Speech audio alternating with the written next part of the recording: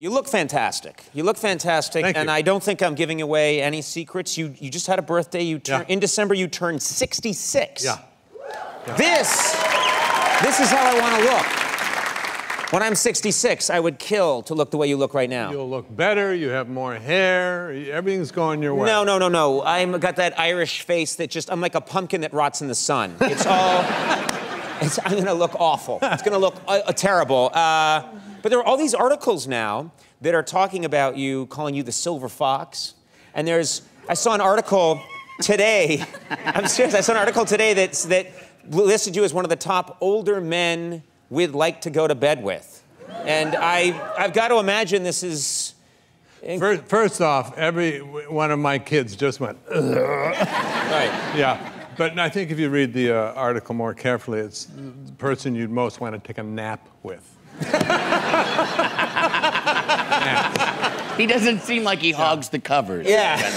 There's a certain age when you don't want to, you don't want to hear people talking about, Right. that thing. Yeah. Trust me, I hit that age when I was 25. It's still, the whole thing horrifies me. Your lovely wife, Mary Steenburgen, said, and this is a quote, "I used to think Ted was superficial and slick, but slick guys don't say Gosharoonie after making love." Did you really say Gosharoonie? I have, and if you ever have the opportunity to make love to my wife, you'll say Gosharoonie as well.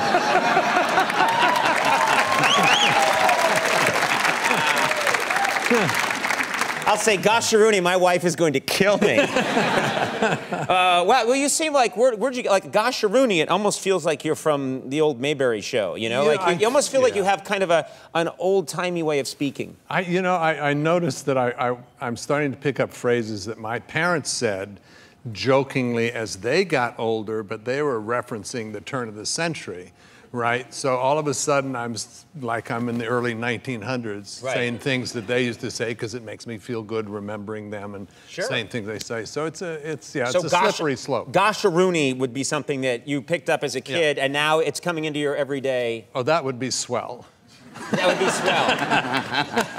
That's a good one. Yeah. It's the bee's knees. Yeah. Bee's knees. I say it all the time. I don't know. Don't applaud like you know what I'm talking about.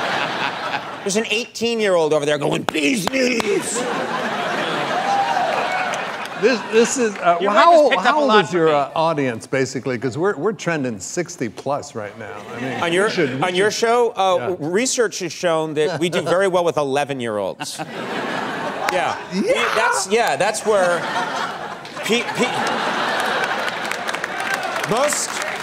most of the people in our crowd right now are just learning to use the bathroom. Oh, good. Good.